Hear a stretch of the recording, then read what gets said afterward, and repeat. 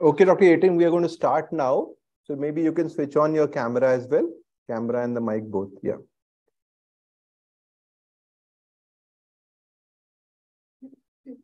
Okay, so good afternoon, everybody. And today we are going to discuss about very interesting cases regarding to rickets, which is a common presentation. And we know most cases of rickets are related to vitamin D deficiency, but there are substantial numbers which are related to resistance to vitamin D.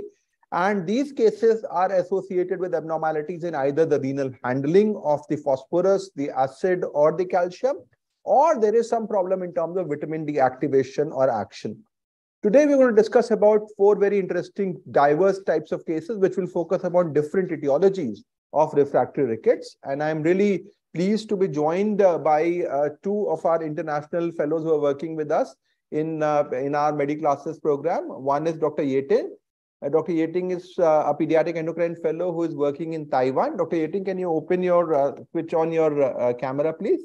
And it's indeed a pleasure for her to join with us. And we have Dr. Musa Kutti, who is actually traveling here from Ireland, and he'll also be presenting a similar sort of a case on that. So, Dr. Yating, before we start, we can have some words from you. You are muted. You're muted. Okay. Hello. Good afternoon, everyone. And thank you for having me here. Yeah, sure. Okay, so we'll start off with a brief introduction about rickets and why it is important and how we can approach, and then it will become much easier to have those cases to discuss out from that perspective. So we'll start off with this case, a 3-year-old boy who presented with rickets and was given a case of vitamin D dose was given. The parents were really concerned about bone pain and a high level of alkaline phosphatase, which was found on follow-up. And calcium levels were normal, and the patient was labeled quote unquote as refractory rickets. Now, as well, we'll discuss about that. We need to understand that once you treat, there are different changes which may happen, which can cause bone pain, and the ALP is a marker of bone formation, and the levels may go up. So this is not really a case of refractory rickets, because once you label refractory rickets, you have to do many complicated investigations like blood gas, PTH, vitamin D, calcitriol, which is not going to help out and will cause more confusion or problem. So this was clearly a simple case in which if we had looked for the line of healing, it was present. So this was a classical case in which we were messing up with a simple case, making it more complicated in that regard. So this was a normal response. On the contrary, we have this 14-year-old boy who presented with rickets with very early onset from around 3 to 4 years. And we can see significant lower limb abnormalities, has received huge amounts of vitamin D. There was no response as far as the radiological picture was concerned. There was no line of healing. And despite that, vitamin D was continuously given, which had unfortunately resulted in nephrocalcinosis. Now, this is a prototype case of refractory rickets, in which it was found to have hypophosphatemic rickets. So we have got the two extreme scenarios, one where we are unnecessarily messing up a case, and here what we are messing up a case. So this is the scenario which is there from that regards.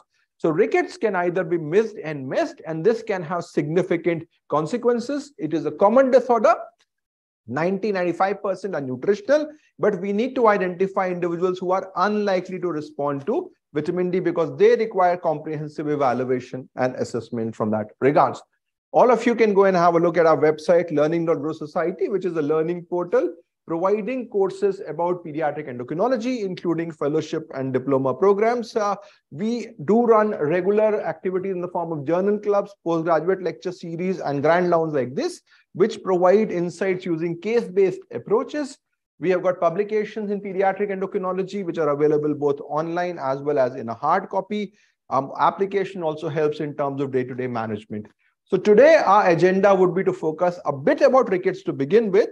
Then we'll talk about hypophosphatemic rickets, a very interesting case by Dr. Vibha.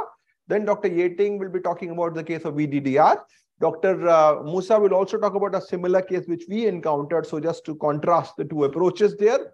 Then we have a case of proximal RTA by Dr. Manoj and distal RTA via Dr. Dhwani. And this will really complete the entire picture of the four major causes of refractory rickets. Now, when we talk about rickets, we are talking about two things, calcium and phosphorus. Now, both of them are important for bone formation, but the most important is actually phosphorus. And it's the phosphorus deficiency which is actually responsible for rickets, because phosphorus causes a chondrocyte apoptosis. If the phosphorus levels are low, you will not have apoptosis, and therefore the growth plate will grow more and you will develop rickets. So rickets is essentially a problem of calcium and phosphorus. And we know that the major regulator of serum calcium is actually vitamin D axis. So vitamin D, which is produced either under the exposure of sun or 5% from the plant sources, is then activated by the liver to 25-hydroxyvitamin D, which is further activated via 1-alpha hydroxylase into calcitriol. And this calcitriol then causes the effect which happens in terms of increasing absorption of calcium from 25% to 40%. And if you are deficient in either vitamin D, in 25-hydroxylase, 1,25-dihydroxylase, or if you have a problem in vitamin D receptor, you will develop a refractory rickets.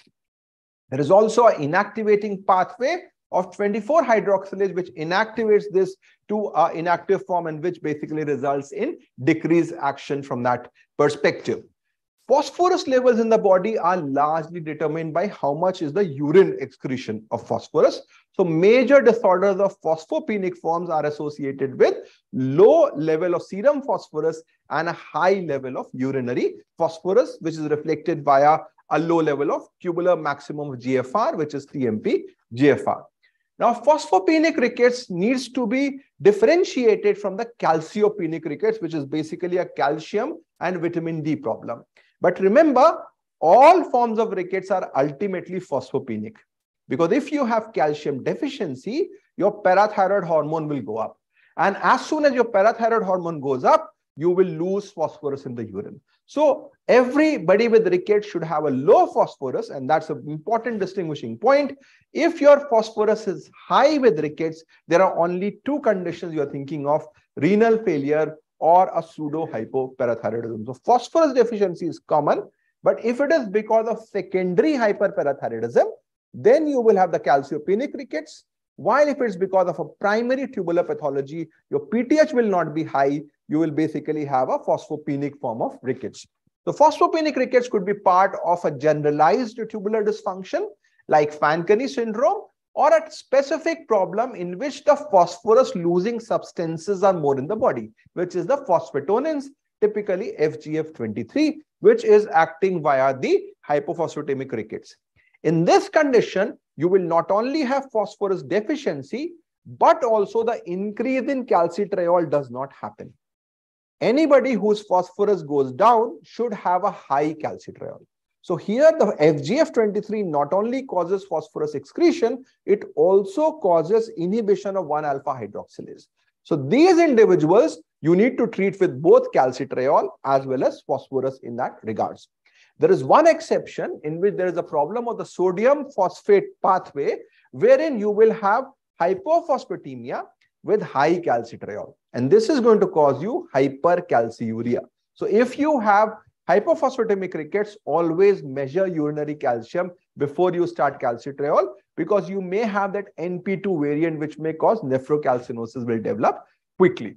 So this form of rickets typically presents late, predominantly with lower limb abnormalities, and otherwise the child looks normal. He is not sick from that perspective.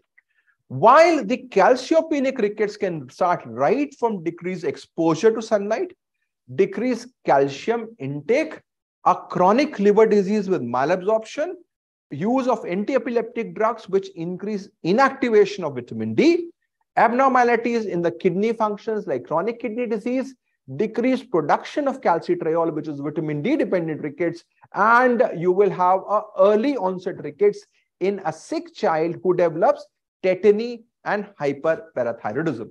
So if you want to distinguish between calciopenic and phosphopenic rickets, having hypocalcemia, having hyperparathyroidism excludes a primary phosphopenic pathology. This is an important thing to remember. So PTH becomes the second very important investigation when we talk about evaluation of rickets. There is also a third group of disorders, which is because of tubular abnormalities, largely because of metabolic acidosis.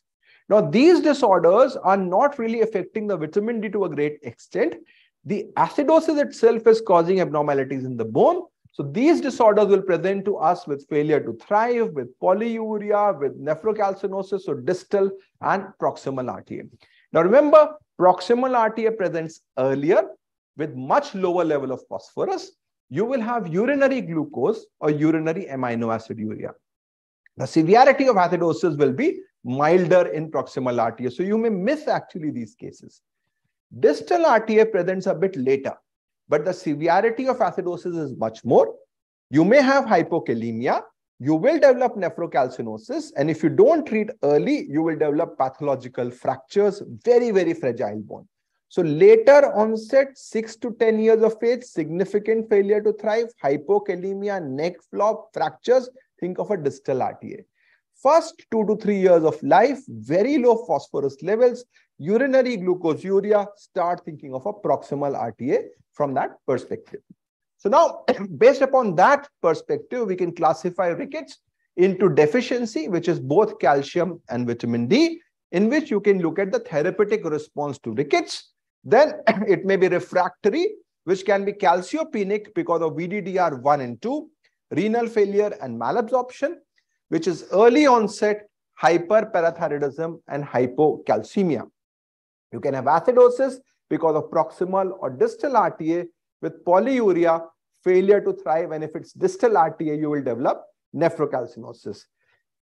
And finally, you will have the phosphopenic form in which you have hypophosphatemic rickets, Fanconi's disorder or malabsorption associated with late onset lower limb abnormalities with normal calcium in PTH. So if you now remember just two things, phosphorus, calcium, PTH. These three will classify all your forms of rickets and we'll use it for further evaluation. Now the big question is, when you're facing a child with rickets, is it really rickets? If it's rickets, is it refractory rickets or not? And then finally, what is the cause? So rickets, of course, is a radiological diagnosis, but clinical parameters can give you a clue. So you can have a genu valgum, genu varum, and windswept deformity. Now remember, genu varum may actually be a normal phenomena in infants. So if you have a windswept deformity or a genu valgum, that is much more significant. But remember, 1 to 2 years, you can have some form of bony which may happen. And of course, we know about the cupping, fraying, and splaying. All those are characteristic. The next question is it refractory or not? The answer, of course, is that you should give a therapeutic trial of vitamin D and wait for that. So these are the guidelines by the Indian Academy of Pediatrics, which are similar to the consensus statement by the global team. They talk about 60,000 international units fortnightly for 5 doses beyond 12 months or 3,000 international units daily for 12 weeks. So you have to wait for 3 months to get the response and then you will decide whether it's refractory or not in that regards. Now remember, when you give vitamin D, you will cause increased absorption of calcium and phosphorus. And this calcium and phosphorus will go into the bone to cause deposition and mineralization of the bone. Now, in this scenario, if you are deficient in calcium and you are not giving calcium, you may develop what is known as hungry bone syndrome, or there may be bone pain. So bone pain may be a normal phenomena which may happen. So always give calcium with vitamin D. So this is common. The second thing to remember is that when you are actually giving calcium and phosphorus, the overall turnover of bone will become more. Your osteoblast will act more, your osteoclast will act more, and osteoblast will produce alkaline phosphatase. So alkaline phosphatase levels may rise during the initial phase of treatment. This is basically a marker of a response. It's not a marker of refractory rickets. You have to be cautious about in that regards, and rise in ALP may happen. So the gold standard for response is the line of healing. That is what you need to look at in that regards. So refractory rickets, you need to show that there is rickets, both clinical as well as radiological, and you have given adequate calcium and vitamin D for 12 weeks. There is no line of healing. This is refractory rickets to you. But remember, in certain scenarios, there may be confusion which may cause diagnosis of refractory rickets, particularly, as I said, high levels of alkaline phosphatase, hypocalcemia, and bone pain after treatment, which does not mean that you have rickets. It basically means that this is a normal nutritional rickets, which is responding. Wait and watch for more time. Other things which may cause rickets are like skeletal dysplasia, pseudo-hypoparathyroidism, or fluorosis, which may look like rickets. And of course, because they are not rickets, they will not respond to vitamin D, and you may label them as a significant case of a pathophysiological cause. One condition important is hypophosphatasia, and this is characterized via an absolutely low level of alkaline phosphatase. So I've talked about calcium, phosphorus, PTH. The fourth player is alkaline phosphatase. So if your alkaline phosphatase is high, that is a normal response. If ALP is normal, you may be dealing with RTA, which is a low bone turnover. If it's very low, think of hypophosphatasia. So alkaline phosphatase is very important. But many times, first time you are seeing the child, you may think, okay, this is something important. I want to exclude a refractory rickets. So if there is polyuria, fractures, normal nutritional rickets does not cause fractures. So if there is a fracture in a child, significant failure to thrive, you think of refractory rickets. So we've now known that this child had a refractory rickets. A good dose of vitamin D and calcium was given, but still he is not responding. So what's the cause? So from here, we will need to understand what are the causes. So this is from my publication long time ago. And what we see, the four major causes was distal RTA, proximal RTA, VDDR, and hypophosphatemic rickets. And we'll be presenting all four of them in the discussion today. If you go by the Western textbooks, they talk about distal RTA not being a cause of rickets. The reason is if you pick them up at an early stage, they will not develop rickets. But if you delay the diagnosis, like often happens in that regards, you would have a delayed diagnosis, and that will cause a significant problem from that perspective. So you need to be cautious about in that perspective to evaluate and assess from that regards. So always take a history of if there is any tetany or any features like that. You can think of a calciopenic rickets. If there is polyuria, it indicates renal tubular acidosis. If there is a primary lower limb abnormality, this is more like a phosphopenic rickets. On examination, if there is anemia, this could be celiac disease or a chronic kidney disease. If there is alopecia, particularly alopecia totalis, this could be a variant of vitamin D dependent rickets type 2, particularly the ligand binding domain causes this. Look for the eyes for the crystals, and this could be an indicator of cystinosis. Hemangiomas, and hemangiomas are important because they may secrete FGF23, and if you remove those tumors, your rickets will improve. That will be an important thing. And of course, if there is mottling of teeth, think of fluorosis as a possibility. Now, if you look at clinical parameter that we have mentioned here, the most important, of course, is calcium. Calcium will, of course, be very low in VDDR. Phosphorus will be low in everybody. ALP will be higher in most, but not that high in distal RTA. So basic parameters will help you out in that regards. And nephrocalcinosis, of course, will give you a direct picture towards the diagnosis of a distal RTA. Important to remember is that amino acid urea, which is a marker of a proximal tubular dysfunction, may also happen in distal RTA because of secondary hyperparathyroidism. So this is the paper that we published there subsequently. So if we now look at the primary causes, I've mentioned those four causes along with renal failure and PHP, so 6 causes. The most important is phosphorus. If your phosphorus is high, it's renal failure or pseudo-hypoparathyroidism. Then calcium, if it is low, it excludes hypophosphatemic rickets. A normal calcium and a normal PTH suggests the possibility of a hypophosphatemic rickets. So generally, everybody who has rickets should have a low phosphorus and a high PTH. If your PTH is normal and phosphorus is low, think of a hypophosphatemic rickets. And of course, urinary calcium, if it's high, it's more like a renal tubular acidosis, and acidosis will also give you a picture. So most important thing is phosphorus. Second is PTH. And then, of course, ALP and urinary calcium will give you a clue. So back around 17, 18 years ago, we gave an algorithm at that time based upon our results. Results are pretty similar. So this is our current algorithm. So first, of course, is to look for response of vitamin D, maybe wait up to a period of approximately 3 months. If there is response, it's a deficiency rickets. If there is no response, look at phosphorus. If phosphorus is low, you can have RTA, you can have VDDR, and you can have hypophosphatemic rickets. So look for blood gas. If it shows acidosis, that is renal tubular acidosis, you classify using urinary pH. Urinary carbon dioxide to blood carbon dioxide difference, you can use this fraction excision of bicarb into proximal or distal artery. We'll talk about this a bit later. If the blood gas is normal and your calcium in PTH is also normal, this is hypophosphatemic rickets. While if you have hypocalcemia, you have VDDR, which you can classify using calcitriol level. Low level suggest VDDR1 and high level suggest VDDR2. Remember, calcitriol should be done only when needed.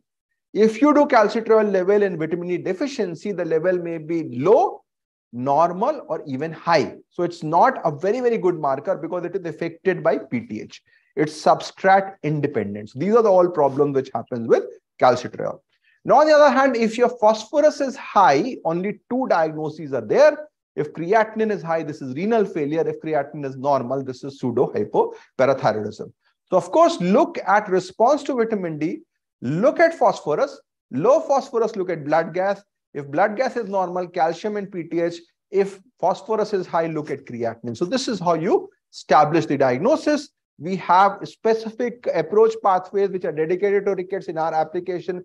You can use them to identify the cause of refractory rickets easily from that regard. So now we'll move forward towards the presentations. First presentation is by Dr. Vibha, who will be talking about a very interesting case of hypophosphatemic rickets. Thank you, sir. Good afternoon, everyone.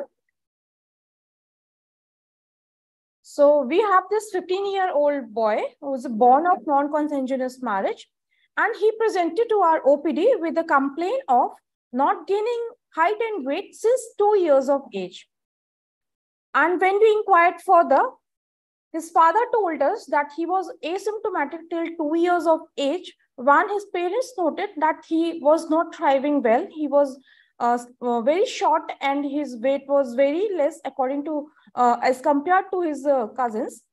Then he told us that he started walking at around 1.5 years of age. Then they noticed that he gradually developed bowing of legs and protrusion of forehead, but there was no widening of wrist. And child frequently complained of lower limb, which lead to difficulty in walking. The child looks absolutely normal. He was not sick looking at that time. And he also gave the history that his mother has also short stature and similar kind of lower limb deformity present.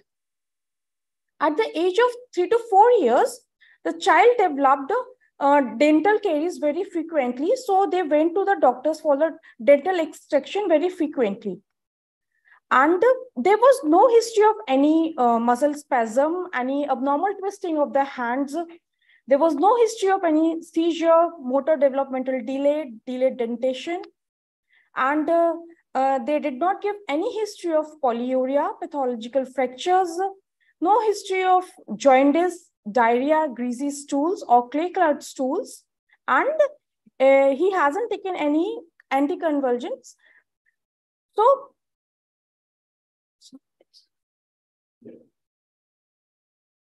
when we asked about the treatment history, like for this bowing of legs, they told us that they have taken a lot of treatments for this bowing of legs in the form of syrup calcium and vitamin D for at least 1 year for at least duration of 1 year. But they did not get any improvement instead of taking treatment for 1 year. Lot of investigations were done. Before the investigation, so what do you think about this case and what is the most likely diagnosis based upon our etiology? So, as you have discussed, like he was absolutely normal till 2 years of age. So if we, and he developed deformities when we started walking, and it mainly developed the lower limb. So it is a later onset abnormality. Yes, sir. And predominantly affecting the lower limbs. So could it be VDDR? So VDDR is a calcopenic rickets, and it has the earlier onset. So generally speaking, it is unlikely to have this. Very clearly mentioned there's no seizure, there's no tenderness. Yes, sir. So VDDR becomes very unlikely. Even if you have no seizures, features like cramps and pain, yes, motor delay, all those things will give you a clue of calcium deficiency. So that is not there. So you look, say, and what about RTA? Do you think this could be RTA? Sir, RTA at this age, Definitely proximal RTA they don't give any history of polyuria, which we frequently ask in a patient. The proximal RTA, there is no history. There are failure of much more failure to thrive as well. Yeah. At this stage. So RTA is nearly out you have of hypophosphatemic rickets. It could So it could be because they have given significant history that the mother has also the similar complaint. So if this is a positive point towards the hypophosphatemic rickets. So what is the sort of inheritance of hypophosphatemic rickets? So it is most common is the X-linked dominant. So it could be. So the most common one is X-linked dominant, and because if it is X-linked dominant, mothers may also have symptoms. Similar, milder symptoms she would have. Yes, sir. In that regard. So you're thinking of hypophosphatemic rickets from her, yes, sir. Carry on. And they showed us some previous record which showed that X-ray wrist showed some cupping and fraying, and the blood investigation showed like calcium was absolutely normal and phosphorus was on the lower side and ALP was high and vitamin D was slightly normal. So this time he has taken treatment. Because it's very important to remember that the phosphorus usually in hypophosphatemic rickets is around 1.52. Yes, sir. So 3.3 is very difficult to achieve. Because as soon as you give phosphorus, what will happen to PTH? So PTH will increase. PTH will increase and it will wash away the phosphorus. So 7 phosphorus you take immediately will be washed off in the urine. So this is suggestive definitely of an active ricket with the lowest level of phosphorus. Carry on.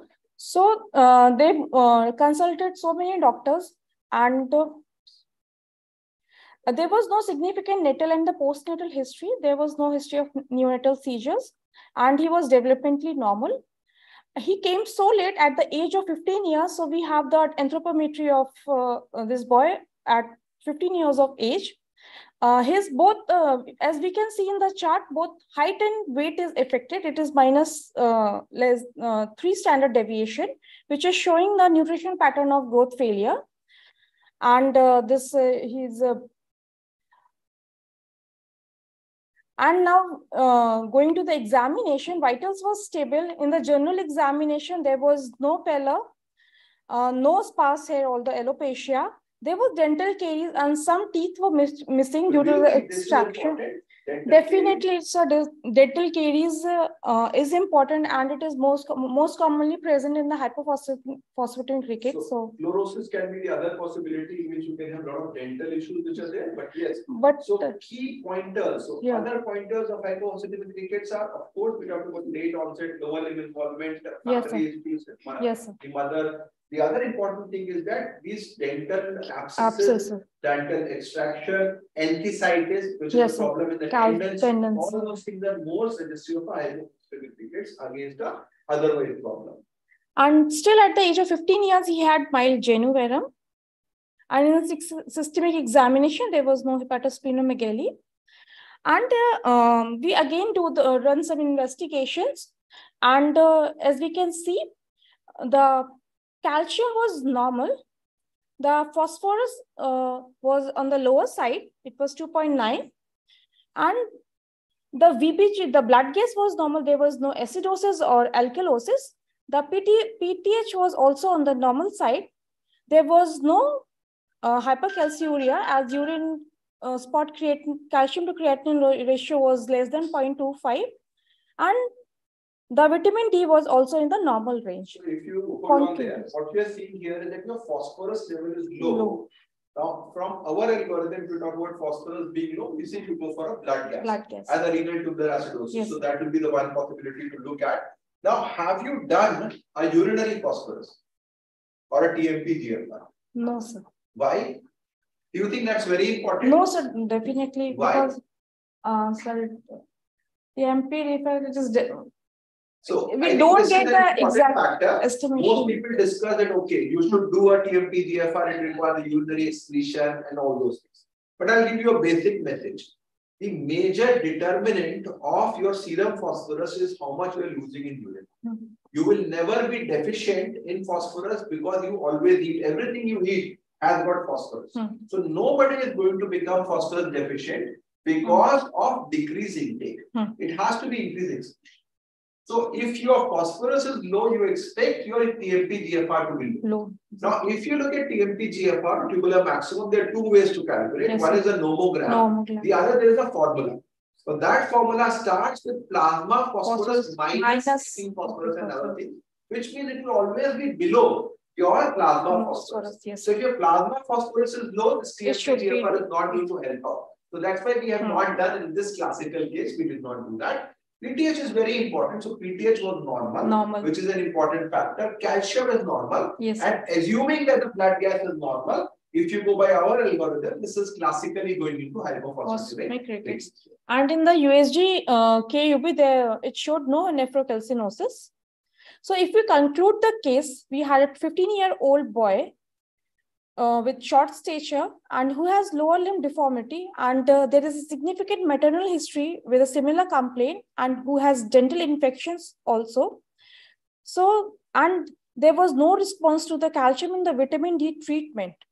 So if we make a differential diagnosis, the first differential diagnosis that is absolutely the hypophosphatemic rickets. But if we go further, we can think of the vitamin D resistant rickets, but this is very much unlikely because the onset is later in this case, and renal tubular acidosis, hypocalcemia. Even if there is no hypocalcemia, there is no hyperparathyroidism, which means there is no deficiency of calcium anymore.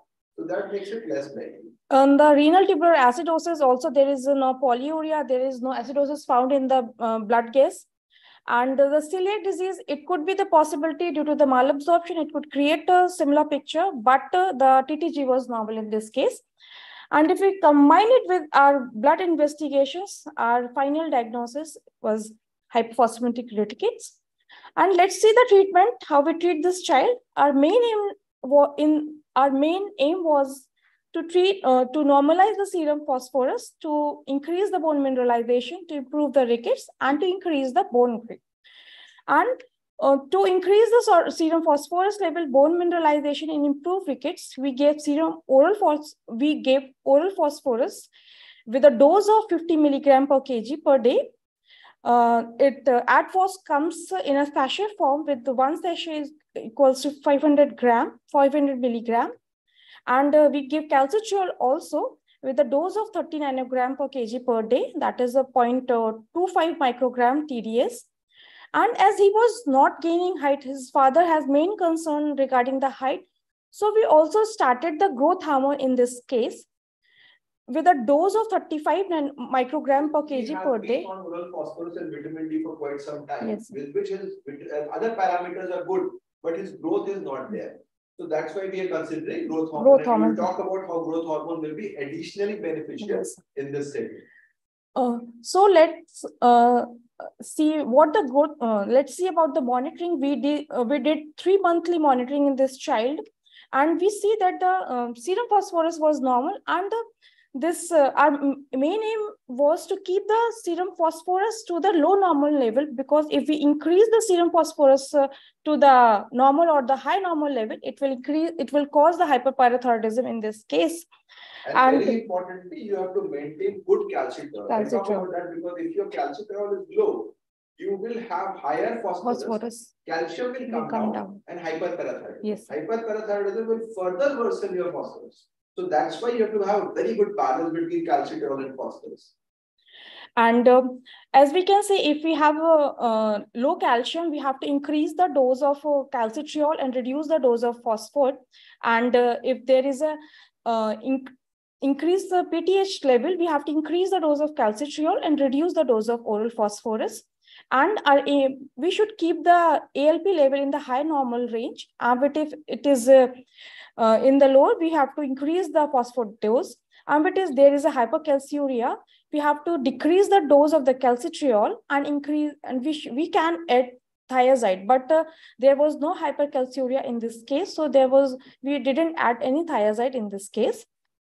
And the complication that we could face in this child could be secondary hyperparathyroidism, nephrocalcinosis, but not the growth failure, as we are treating growth in this child with the growth failure, with the growth hormone. Now, some words about the growth hormone therapy, like it is required when the conventional therapy like the oral phosphorus and calcitriol alone fails to normalize the growth. And what does it do? It increases the renal tubular phosphate reabsorption, and it stimulates 1-alpha hydroxylation of 25 vitamin D. And there is a study which clearly shows the effect of growth hormone in children with X-linked hypophosphatemia. They have used the very high dose, that is the 80 microgram per kg per day. We can use the dose of 35 to 80 microgram per kg per day. That is the pharmacological dose of the growth hormone in the this hypophosphatic rickets. And they have monitored this for 3 monthly. And what they have seen, the increase in the height, Z score in the height, that has increased with the growth hormone therapy. And there was improvement in the TMP, that is that sir was talking about, the tubular reabsorption of the phosphate. And they have also seen the serum phosphate level has also improved with the administration of the growth hormone. So there is a clear-cut benefit of the this growth hormone therapy. So I forget to mention it. Sorry. So there is a clear-cut role of the growth hormone therapy, additional benefit of growth hormone therapy in the hypophosphatemic rickets. Now there's some words of the novel therapy of the borusumab, and it is an anti-FGF23 monoclonal antibody, and it is what does it do? It increases the tubular phosphate reabsorption, and it increases the 1-alpha hydroxylate expression. And it is required and indicated only when there is a X-linked refractory cases, that is refractory to the conventional treatment, and the severe complicated forms like those who have dental abscess, secondary hyperparathyroidism. The major issue that this is actually a more treatment of choice. We are actually correcting the pathophysiology. Right, sir. So as it is becoming more available in many of the countries like UK and US and Canada, this has become the standard. So new patients who are diagnosed with hypophosphatemic rickets will be started on this. Okay. Old patients, they sometimes are continuing the old therapy. Okay. The biggest advantage of this is that because you are actually correcting the primary pathology, you don't have to give phosphorus from outside, you don't have to give calcitriol from all the secondary hyperparathyroidism, all the problems of nephrocalcinosis, temporary problems will be sorted out by using this borusumab. So this is something which is already being used in the Western countries, not available here, but it's very expensive, but this is going to be the way forward. And the dose required is 0.8 milligram per kg, twice weekly subcutaneous. And the target phosphorus to be achieved is 1.2 millimole per liter. And vitamin D, it should be between 35 to 50 nanograms. You will be able to get normal phosphorus. Yes, sir. Without having hyperparathyroidism. And we have to stop the vitamin D and phosphorus 1 week before starting the borusumab. Thank you. So I think this was a very good case highlighting how hypophosphatemic rickets, despite good control, may have growth issues, and we need to work out from that perspective, important from that regard. So just to summarize, hypophosphatemic rickets is basically because of an increased production of phosphatonin, most important of which is FGF23. Phosphatonin has two actions: increasing the phosphorus excretion and inhibiting 125. So to correct that, you have to basically give phosphorus, as Vibha said, 30 to 50 milligram per kg per day. You also have to give calcitriol around 30 to 60 nanogram per kg per day. So both of them have to be given together. The problem is that if you have a high phosphorus, the PTH will suddenly go up and you will have a hyperparathyroidism that will push off your phosphorus again. So you have to make a balance. Don't give too high phosphorus and don't give too less calcitriol. So both of them have to be balanced from that perspective. So hyperparathyroidism may happen, which you have to worry about. You can also use, some patients have developed tertiary hyperparathyroidism also. So to prevent that, you can use a calcium mimetic like cinacalcet also in certain scenario. And as we discussed, there is possibly a role of borusumab which will really take care of a lot of these problems, and hypercalciuria, nephrocalcinosis will not happen, which will be avoided. So you may have to give thiazide from that perspective. So there are a lot of other options which are coming up for management in that perspective, and especially with borusumab, you don't need to give calcitriol, you don't need to give phosphorus. So that's a more physiological regimen from that regards. I also talked about the variant, the NP22 problems, and therefore in that session, that scenario, you will develop hypercalciuria. So before you diagnose somebody with hypophosphatemic rickets, always look at urinary calcium, and that becomes important from that regards. So now we'll move on to the second presentation, and I am really pleased to have Dr. Yeting, who is a pediatric endocrine fellow at Taiwan. Dr. Yeting has been very enthusiastic, and she discussed this very interesting case of VDDR. So I'll ask her to please share and start the presentation, Dr. Yeting.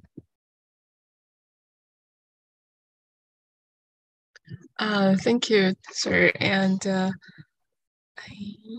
yeah, it's visible. You can continue. Yeah, you can continue, please. Yes. Okay. And good afternoon, everyone. And is my volume okay there? Yeah, absolutely fine. Yeah, you're audible. And I'm gonna present a vitamin D dependent ricket case. And this is a 1 year, 10 months old baby girl, and she came to my clinic for short stature and poor motor development. And she's unable to stand long and walk only for a few steps. And from her growth chart, right side, we can tell that she has poor growth velocity since 4 months old. And meanwhile, her head circumference enlarged dramatically. And she has enough formula feeding and sun exposure, and there's no family history of rickets or bone disorder of his family members. And as for the physical examination, there's obvious frontal bulging and widening wrist. Also, she has rachitic rosary, wide knee, and bow leg, and delayed dentition. And the further image showed rachitic rosary and metaphyseal capping and flaring for many places. Her first lab data showed low calcium level, 6.6, and low phosphate level, 3.2, and high intact PTH level, 379, and high alkaline phosphate level.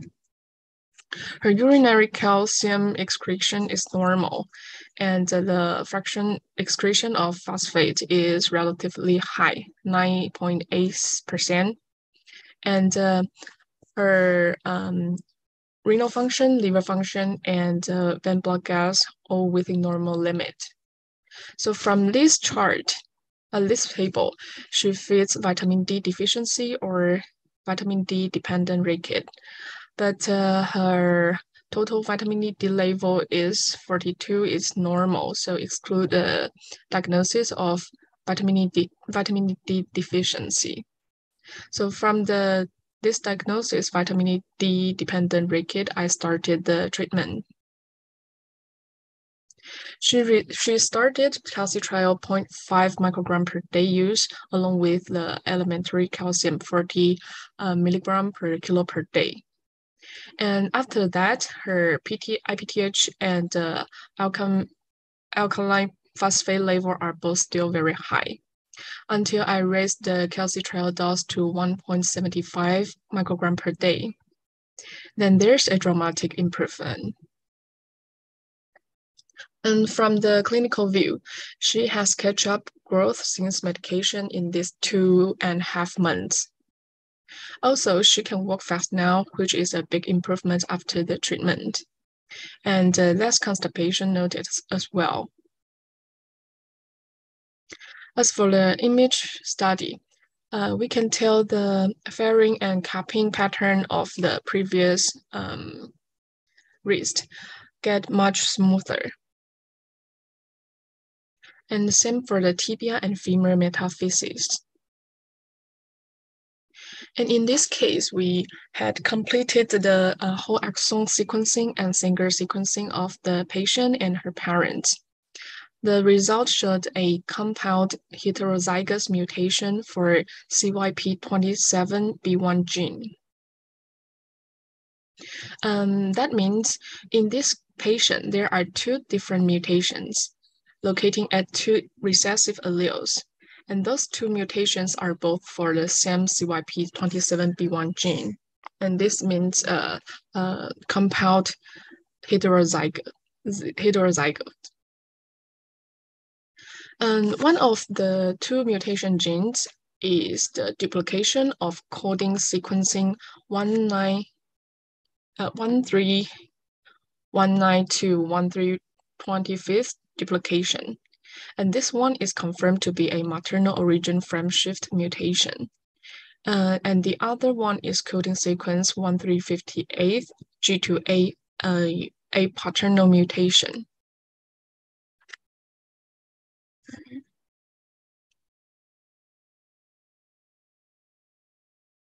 Okay. And the first frameshift mutation is confirmed to be a pathogenic mutation according to ACMG classification guideline. And the prevalence in Taiwan is 1.3 out of 1,000% prevalent. And the other one, G2A mutation, is a missense variant. And it hasn't appeared in Taiwan's population, but it is a likely pathogenic mutation according to ACMG classification guideline. However, the whole picture is compatible to the compound heterozygous mutation pattern for vitamin D dependent ricket type 1. And that is my case. I think that's a very, very interesting case that you've presented. And I think two big messages which come out of it is that if you have a very early onset rickets, especially if there is hypocalcemia, you should think of VDDR as a strong possibility. Now, the other message which came from your case also is the dosing of the vitamin D and calcitriol. So why do you think they require higher doses in the beginning? I think we need a supraphysiologic dose because the bone turnover rate is very high initially. Yeah. So only after the stabilization we can tapping down the dose. Yeah. Yeah. So I think it's exactly as when we are treating a nutritional rickets, we are talking about 3,000 international units per day, while normal dose may be 400 or 600 or something like that. So you need 5 to 10 times the dose. So same is true for BDDR as well. So initially we have to give a high dose and then you can come down on that. So I think that's what very beautifully you showed, that as soon as the doses were upped, you had a good decline. And now I think after some time, once bones are healed, you can go back to a more physiological dose, which is there from that perspective. So this was a very interesting case, and classically the diagnosis has been made on that.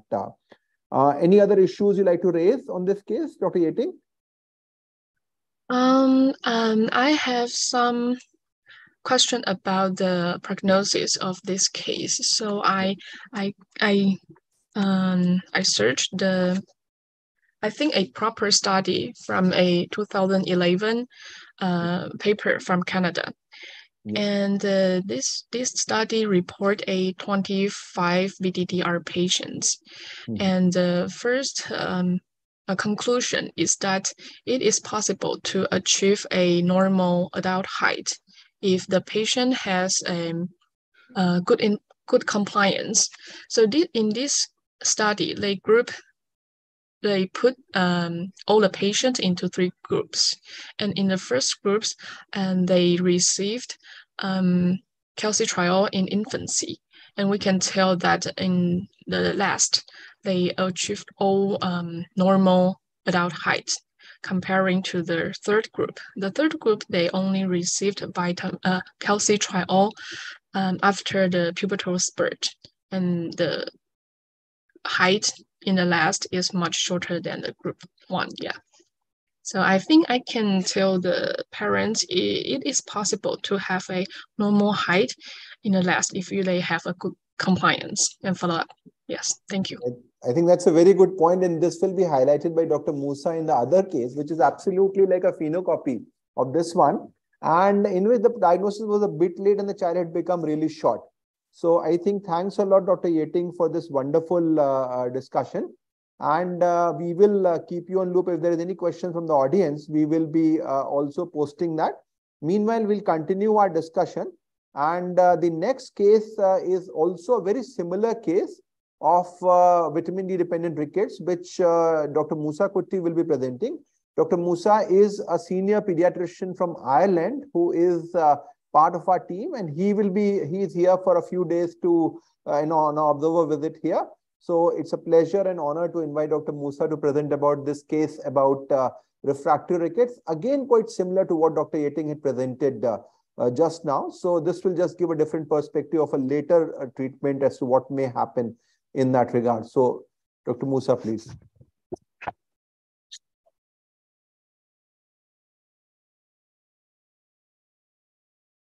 Good afternoon, everybody. First of all, I thank Dr. Anurag and his team to give me this opportunity to present this case. While my observation here in the clinic, I have an opportunity to see this case in the clinic. That's why I am honored to present that case to you. This 1 year, I'm just going through this child initially presented to the clinic a few 2-3 years back. At the time, the child was 1 year, 5 months old.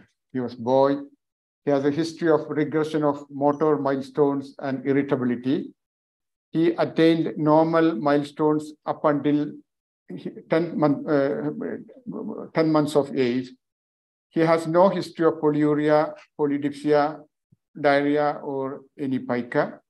His birth weight was 3 kg and his 3 elder sisters, they are all healthy.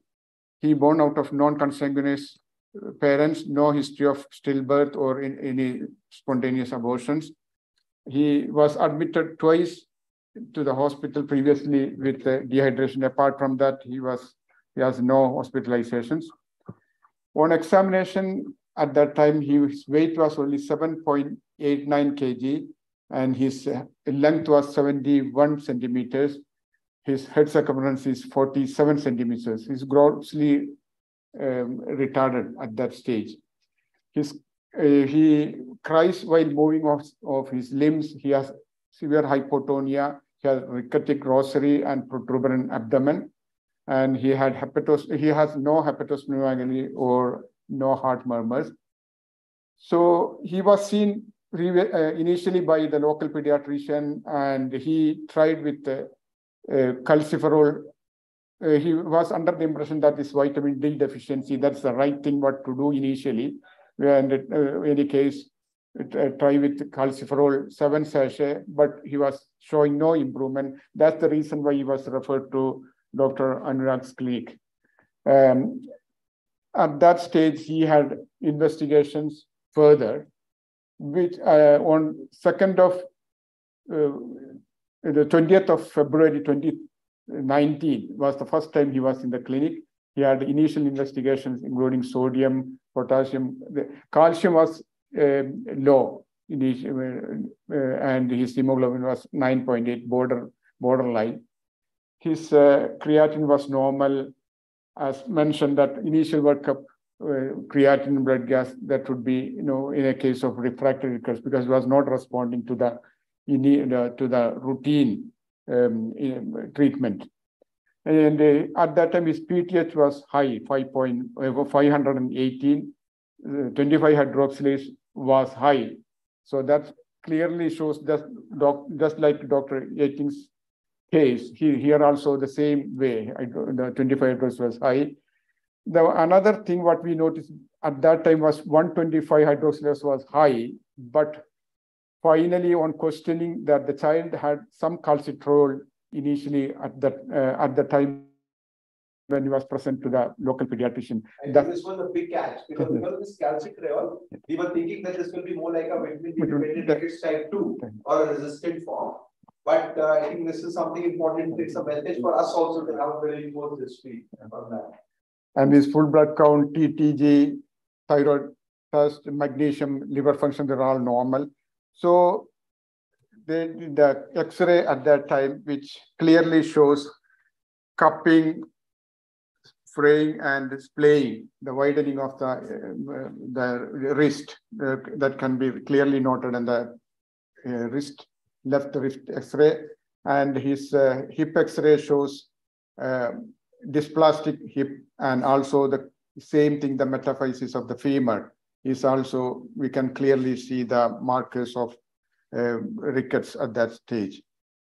Now, further workup was done, and which was on 29th of June, where phosphate was 2.5, it was low side, but calcium was higher, 9.16. Alkaline phosphatase is still high, and PTH was 518. His renal blood gas, renal profile, they're all normal. So, as I mentioned, initial impression was vitamin D deficient, dependent rickets type 2 initially because of the calcitriol was high, but later on, when even with a normal dose of vitamin D, calcitriol, calcium supplements, the child had good response, and the repeat X-ray showed clear line improvement and clear resolution of the rickets. So that's PDR2 typically will require much higher dose. Yeah. It will give 10 times, 100 times the dose. Dose as well. That really made up a bit that why is he responding so well. Yeah. And of course, the concern about height is still there. Yeah, so very short. So that he might need more work for that. But the resolution of the rickets made good improvement. So finally, just like Dr. E.T.'s case, this case also turned out to be vitamin D dependent rickets type 1, because here this child also had the genetic test done, which clearly showed that it's an autosomal recessive 125 hydroxylase deficiency was clearly seen in this child. And these are all the investigations, chronological, which I have just noticed during my observation in this clinic. So thank you very much for. Thank you, Dr. Desai, for the interesting case, and thanks a lot. Yeah. So we'll now discuss about 2 cases of phosphorus and calcium. We now move towards the other domain about the acid and how acid can make a difference. So this is the case again. Dr. Manoj is presenting a very interesting case. So please start with that. Good afternoon to all. So now previously we have seen the 3 cases where phosphorus and vitamin D was the culprit. Now we will move towards the another entity where acidosis is creating a rickets like a picture. So if I start with my case, then 8-year-old male child, birth by fourth by birth order and birth of the non-consecutive marriage. He has presented with the fractures before 4 months due to the tribal trauma. That was the initial presentation, and child was not able to walk and stand due to severe bone pain. And this complaint has started since 2 to 3 years of duration. And child has taken tons of vitamin D and calcium supplements for the 2 years. And there was an inadequate response to this vitamin D and calcium supplements. And child has typical history that not gaining weight and height since 3 to 4 years. On the examination, we have in this X-rays, we are clearly seeing that a patient have a severe generalized osteopenia, pencil thin cortex like a picture. The whole bone was affected. Typical rickets cell find like a cupping, praying and spraying was there. Healed fracture was there. It was on the lower limb. And there was a loser zone, which is a transverse line, which is a pseudo milk line, which is present in this bone. So it is suggestive of some severe underlying pathology. So if we conclude these 2 slides, then we are dealing with some severe pathology because patient had a fracture. So it is a pathological fracture with the refractory rickets because child has taken 2 years of vitamin D and calcium. And if you have this sort of a case, such severe bone disease, such severe period, right? Even if he's coming without much vitamin D, you start off working up for refractory rickets. You should not wait for 2 months in this case because this is very, very classical.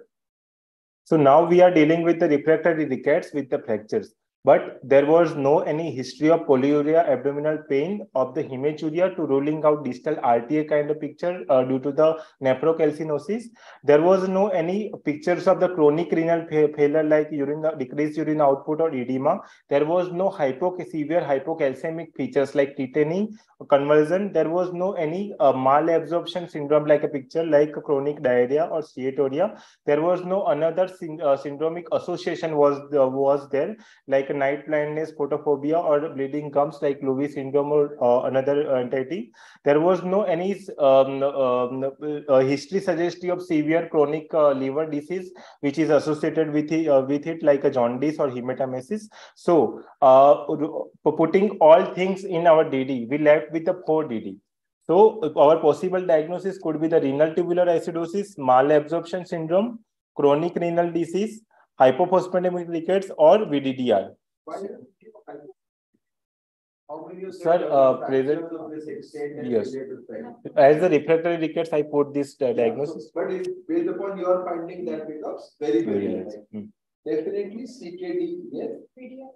RTA, very much important. Malabsorption also, but it is very severe, sort of a bone disease, which is there. For this level of bone disease, if it is because of VDDR, hypocalcemia would be more severe. Yes. That also will be less likely. So we're mainly thinking with a renal disorder. Tubular versus glomerular is the second question which will come up. So as it was nicely discussed, VDDR, hypophosphatemic rickets, chronic renal disease, and malabsorption syndrome was less likely in this case because there was no history suggestive of. So our main diagnosis was the renal tubular acidosis. So now, otherwise in anthropometry, child was severe failure to thrive. Height and weight was less than -3 SD, and BMI was also severely low. On the general examination, BP was normal, respiratory rate was normal, which is showing that the child has no any acidotic breathing at that moment. And SMR was pre-pubertal, and pulse rate was normal, showing there was no any dehydration in this patient. Birth history, family history, and developmental history was normal. There was no any significant history on the maternal side. So in this slide, we are clearly seeing this child has a typical features of the rickets like rickettsial rosary, widening of wrist, but there was no alopecia, cataract, dental abnormality, or was no any chronic systemic illness like a pallor, icterus, or clubbing to ruling out malabsorption syndrome and VDDR2 or hypophosphatemic rickets. So in the summary, we have 8-year-old boy who presented with a non-contiguous marriage with the main complaint of not gaining of weight and height since 2 to 3 years, who presented with the bony deformity and taking treatment for the vitamin D deficiency for 2 years. So it is showing you of refractory rickets and presented with the pathological fracture. So as we have discussed the 5DD of the refractory rickets, our possible diagnosis at that moment was renal tubular acidosis. Now question is that, is it the renal, distal RTA or proximal RTA? So if we see the investigation, then there was a severe there was a normal calcium, normal to low level of calcium, 8.4, phosphorus was low, and ALP level was severely high. So if ALP level is severely high, like 1,300, then it is pointing towards the distal RTA rather than the proximal RTA. Proximal RTA rather than the distal RTA. And there was a normal PTH level. Here, serum potassium level was 3.4, which is a normal to lower level. STPT was normal. So again, if we combine these all parameters, then distal RTA was the less, it goes into the bottom because the potassium level was normal at the initial level. So it was a very, very important investigation, which was basically overlooked, was the urinary glucose. So he had a positive urinary glucose, and that really gave us a diagnosis right at that point of time that there is glucoseuria. This has to be a proximal RTA. Yes. So I think even other investigations can give you a clue. But yes, absolutely, as you have very rightly said, low level of phosphorus, normal level of potassium, and all those features, it is suggestive of a proximal RTA. And if you look at the blood gas now, And blood gas was showing pH is 7.31, which is showing mild acidosis, not a severe. So in the distal RTA, acidosis would be the severe because proximal RTA self-resolving condition. So acidosis will be less. Here bicarbonate level is 16. And the base excess is also minus 9.1. Bicarbonate level of the 16 is also indicating towards the proximal RTA. So now to answering my previous question that it is the proximal RTA or the distal RTA. So here the twisting point has came. The urinary pH that we take into the definition, it was alkaline.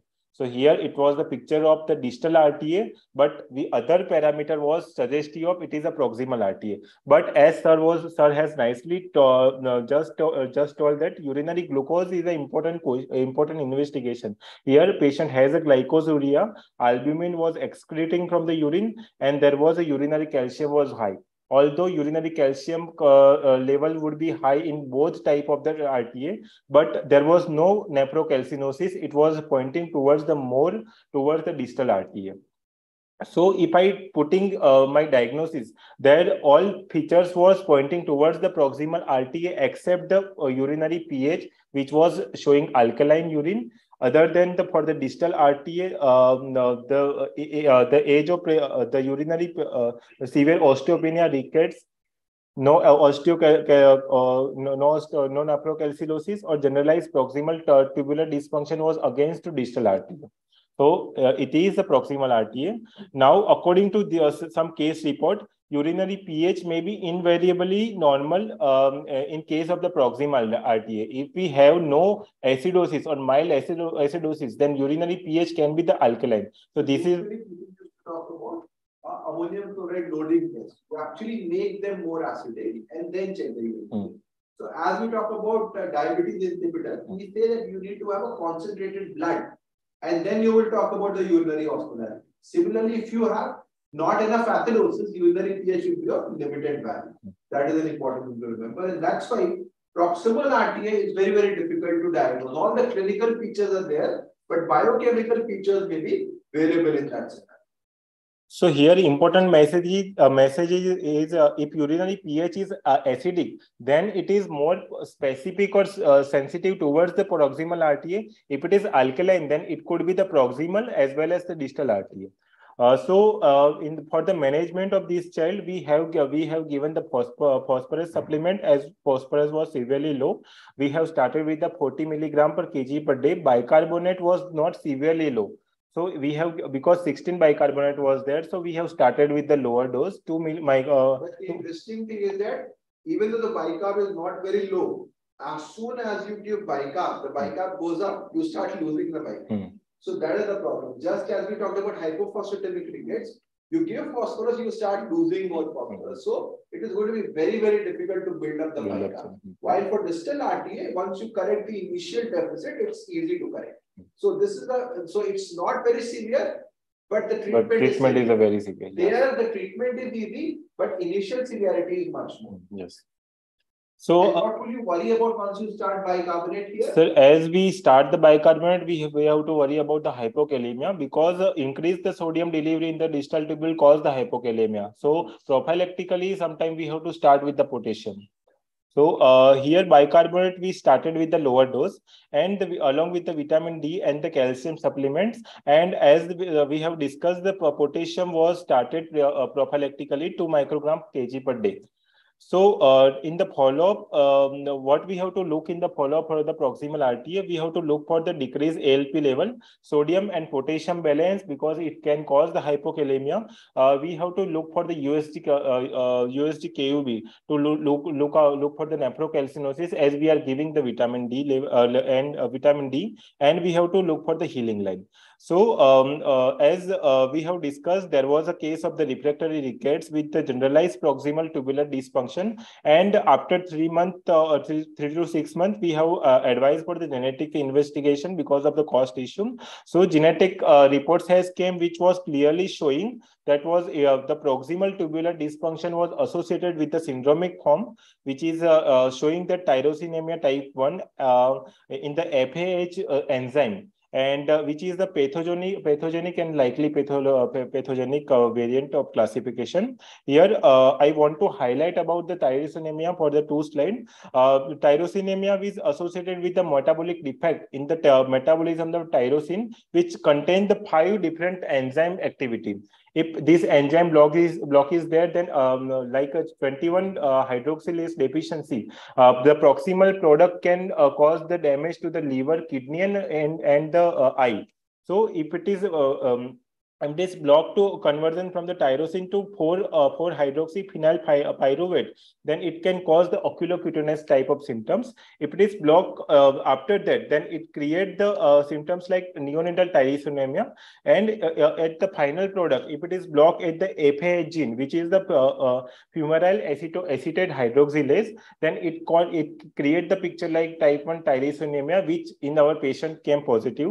The block product of the succinyl acetate cause the liver and renal damage in this condition, and it can cause the renal Fanconi syndrome and porphyritis crisis like a picture. But in our patient, SGPT level was normal, and many case report, and according to literature, the tyrosinemia, the liver pathology includes in the first 2 years of the age, but in our patient it was not included. It was presented mainly with the proximal tubular dysfunction. So but we have the genetic report was positive. And how to make the diagnosis of the tyrosinemia? We can advise the tyrosine level, succinyl acetone level, enzyme level, or genetic diagnosis. More higher sensitive and specific diagnosis would be made by the urinary succinyl acetoacetate level or the genetic diagnosis.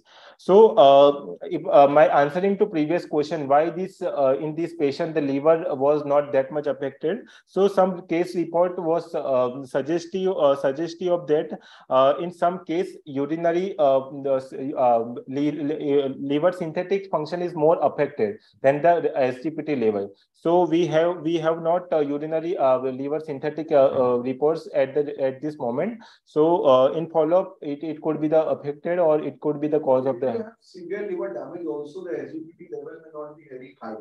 So SGPT is a marker of cell death. If already you have got a lot of damage which is there earlier, it may not be reflected. So we have to look from liver now from a more classical perspective. Maybe look at ultrasound carefully, look for portal hypertension features, look for prothrombin time, and other markers which will give us whether this is a chronic liver disease now. So that will be important. But child have no hepatosplenomegaly. Yeah. So, and what are the management for the tyrosinemia? The ultimate management is the liver transplant. But after the medicine of the NTBC, nitisinone, the management has changed. It has a dramatic improvement in the patient with the tyrosinemia. So we can introduce, but it is a highly cost-effective medicine. And along with, we have to start with the low tyrosine diet, which is a low protein diet in this patient. So by that, the liver damage we can prevent in this perspective. Okay. So I think that again was a very interesting case, highlighting the importance of genetic evaluation, because we have not just reached that this is proximal artery, we have reached that what is the final cause. And that is very important because of other implications which were there in this case. So I think we will just touch base about proximal artery. What we discussed is that whenever we treat proximal artery, we might need to give a higher dose of alkali, and this will cause greater distal delivery, and this distal delivery will activate the sodium absorption and potassium exchange. So when you treat, there is a risk of hypokalemia. So in distal RTA, there is hypokalemia from beginning, which improves with alkali therapy. In proximal RTA, you have normal potassium, which may worsen with alkali therapy. So you have to be cautious, as Manoj had already clearly said. You also have to give other parameters, and thiazide also sometimes are used in terms of managing. So now we have the final case. We have talked about VDDR, we talked about hypophosphatemic, proximal RTA, and now we are talking about a very interesting case of distal RTA. Dr. Dhwani, please. So, good afternoon, everybody. Thank you, sir. Moving on to our final case. We had with us Ms. B, who presented to us at 12 years of age with complaints of poor weight and height gain, recurrent fractures, and polyuria from an early childhood, about 6 to 8 years of age. With this, the mother gave complaint of anorexia, nausea, intermittent nausea, and a poor health in general.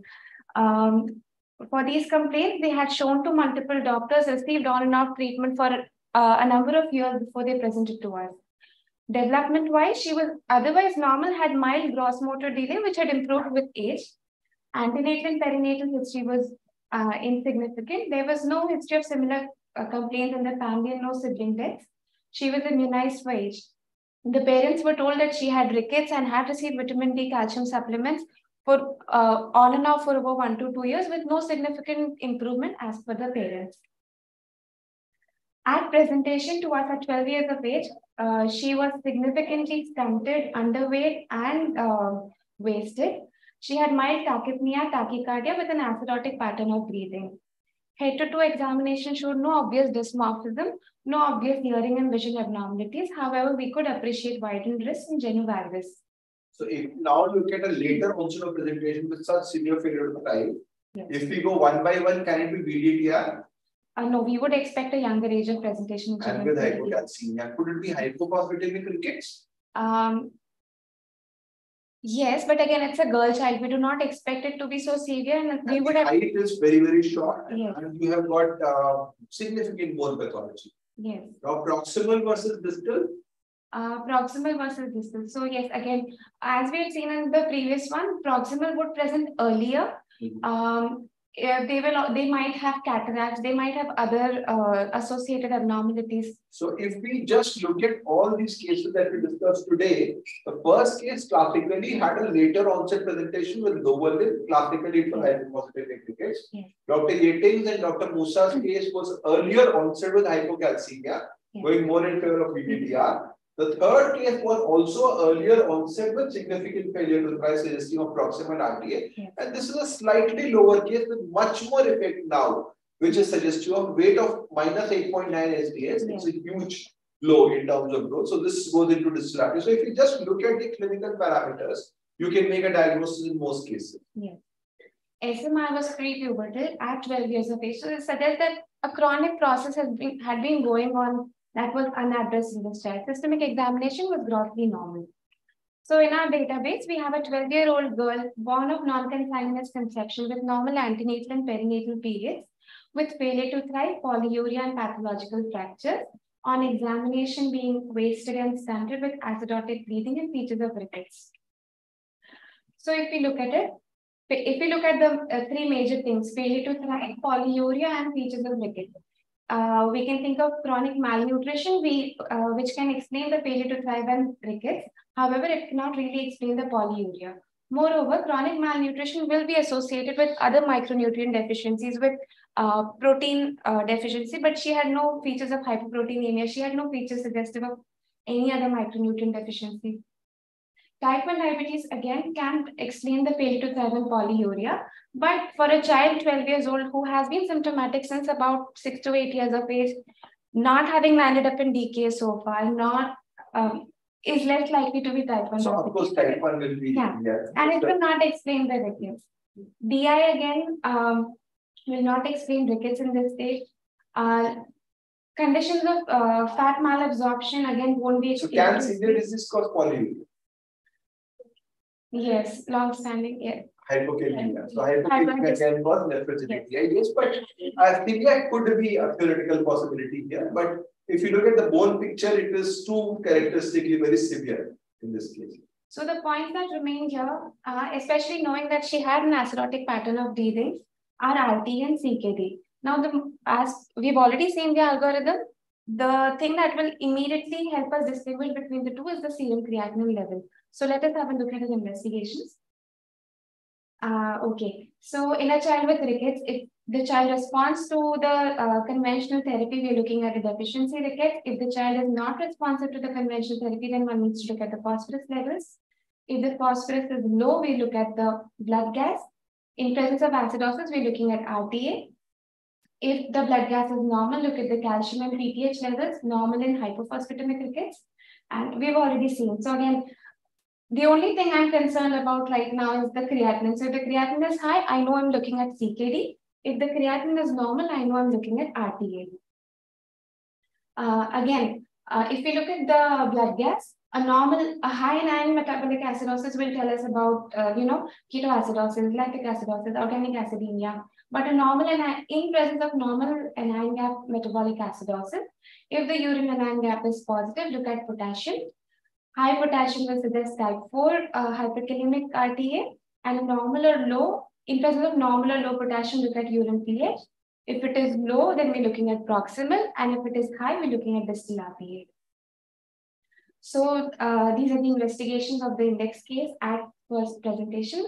So hemoglobin is normal. So definitely creatinine was normal, hemoglobin was normal. So this pretty much rules out CKD in this child. She had borderline low potassium level. Blood gas and anion gap showed normal anion gap metabolic acidosis. Urine routine was normal, so there was no glycosuria, no amino acids. And the severity of acidosis was much more compared to what one was presented. So this is classically there. Catch point here again is the urine pH of 5.8 with a high calcium urine calcium creatinine ratio, and an ultrasound KUB showing nephrocalcinosis. X-ray risks, which were widened on examination, showed cupping, fraying, and spleen. And there were also some pathological factors also. Yes. So, so looking at differentiating points between the different RTAs, we know that the primary defect in distal RTA is a defect in acidification of urine. So you cannot lose the proton in urine. Proximal RTA, whereas the defect is reabsorption, so you're losing a lot of bicarbonate in urine. These usually present with polyuria, polydipsia, and muscle weakness with failure to thrive. Catch point here again is nephrolithiasis or nephrocalcinosis, which will be seen in distal RTA. The urine pH will be higher compared to the other two variants. And serum bicarb, as you had seen in the index case, it was around 11, whereas in the proximal RTA case that we saw previously, the serum bicarb was around 16. So this brings us to the diagnosis of distal RTA in our index case. Looking at the treatment options, we see that the bicarb therapy advised here is 1 to 2 millimoles per kg per day, whereas in the proximal RTA, it is about 10 to 15 millimoles. So when you're losing bicarb, you will have to supplement more bicarb to correct the deficit and to supplement what is needed for the body. So our final diagnosis here is distal RTA in presence of normal and anion gap metabolic acidosis, borderline hypokalemia, and hypercalciuria with nephrocalcinosis. Treatment, the goals of treatment are to correct metabolic acidosis and to prevent nephrocalcinosis if it has not settled, and if it has, then to prevent it from progressing further to CKD. The management includes alkali therapy, hypercalciuria and hypokalemia resolved with adequate acidosis correction. Potassium needs to be supplemented, especially in the initial part, because as we know that these children will have hypokalemia despite metabolic acidosis. So they've lost their intracellular stores to maintain an ECF level. Thiazides may be required in children with persistent hypercalciuria to prevent progression of nephrocalcinosis. A newer therapy that is coming up is ADV 7103, which is a prolonged acting granular formulation of potassium citrate and potassium bicarbonate, which has found to be which requires only twice daily dosing as compared to the previous thrice daily dosing. It is found to have lesser GI side effect and therefore better compliance to therapy and a better metabolic profile in 2-year follow-up studies so far. Last but not the least, one must screen all children with distal RTA for SNHL, which is often irreversible and requires cochlear transplant. Again, another thing that I would like to highlight is because this was a near adolescent girl presenting with features of distal RTA, had it not been such a long duration thing, and if we had features suggestive of a rash or an SLE-like symptoms, one will have to look for features of secondary. Yeah, that's very important because autoimmune association, you have cases of Sjogren's syndrome. Yes. So look for the eyes, look for the oral mucosa, that becomes important, and ANA, of course, is required as a basal workup. But this looks more like a congenital one as form of the RTA. So I think this was again a wonderful presentation. So distal RTA, basically the problem is that you are not able to excrete the proton, and you are able to, there is a back diffusion there. So what you need to do is that you need to give a lower dose of soda bicarbonate. And as you improve that, the intracellular acidosis improves, and because of which the potassium excretion goes down. So while your hypokalemia is there, it will actually improve with treatment. This is what we discussed subsequently as well. So this was a very interesting case in which we discussed about 4 interesting scenarios of VDDR, hypophosphatemic rickets, proximal and distal RTA. We'll take a few questions which are there. You can all go and have a look at our website, our courses which are available, and the mobile application. So before we end, we will take a few questions which are there. And so Dr. Linda is asking that children with lower limb deformity have problem with their phosphorus. So that means phosphopenic rickets. You cannot generalize, Dr. Linda, like that. We expect that hypophosphatemic rickets will have a later onset and lower presentation. And this basically is that if you have predominant lower limb abnormalities, in this case, you have to worry about a possibility of phosphopenic rickets if there is no other problems. Dr. Sayan is asking any specific cause of dental abscesses in hypophosphatemic rickets. There are some local issues predominantly from the dental aspects, and people talk about this happening even without and even with treatment with burosumab, they tend to continue. So it's not just a direct phosphorus related cause. There is some other issue which is working on that. So patients with burosumab may have improvement in rickets, but their dental problems may persist, which means that it's beyond phosphorus. There is some other effect of phosphatidylcholine which is playing a role, Dr. Sayan, there. Dr. Linda is asking, when does one test for 125 dihydroxylase? So calcitriol level, we should keep it only at a very late stage. If we look at our algorithm, we say you start off with phosphorus. If your phosphorus is low or normal, do a blood gas. If your blood gas is normal, do a calcium and PTH. If both are, if you have hypocalcemia with hyperparathyroidism, only in that case, you may do a calcitriol to identify difference between VDDR 1 and 2. Dr. Tania is asking from Bangladesh, long-standing distal RTA present with generalized proximal tubular dysfunction. Yes, we have many cases, and that's because of secondary hyperparathyroidism. Your hyperparathyroidism will cause a Fanconi-like picture. So this, in fact, this case, or maybe a severe case like this, already had amino acid urea. So if you remember the chart I presented, 4 cases of distal RTA actually had amino acid urea. That is because of secondary hyperparathyroidism. So what I'm trying to say is that main aim is to look towards a diagnosis. Your diagnosis may not be established on the first day. Often you may have confusion, like we were treating him like VDDR2 initially, but he responded very well. So the main aim is for clinical improvement. So if you keep on thinking of diagnosis and don't give a proper treatment, there's no point. Similarly, proximal versus distal, the issue may be settled later on, but you have to give bicarbonate properly and then you assess from there.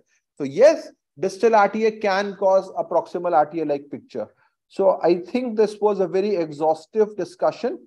And so if there are any other questions from Dr. Candy, is there a role of surgical correction? Yes, if it is persistent deformity, particularly in hypophosphatemic rickets, there is a role, but you need to have a normal metabolic profile before you do that.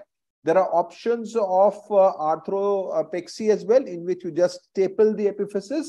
That can also be done, or osteotomy if it's a later manifestation. So I think we've discussed a lot about rickets. I like to thank Dr. Yeting. I think she's still there. So Dr. Yeting, maybe a few words from you. Dr. Yeting, yeah. Your case was very interesting. Yeah. Thank you. And no, I have no other opinions. Thank you. Thanks a lot. So it was a nice discussion, and we will be posting all the videos individually on the YouTube as well as the website. And we will have the next grand round next month on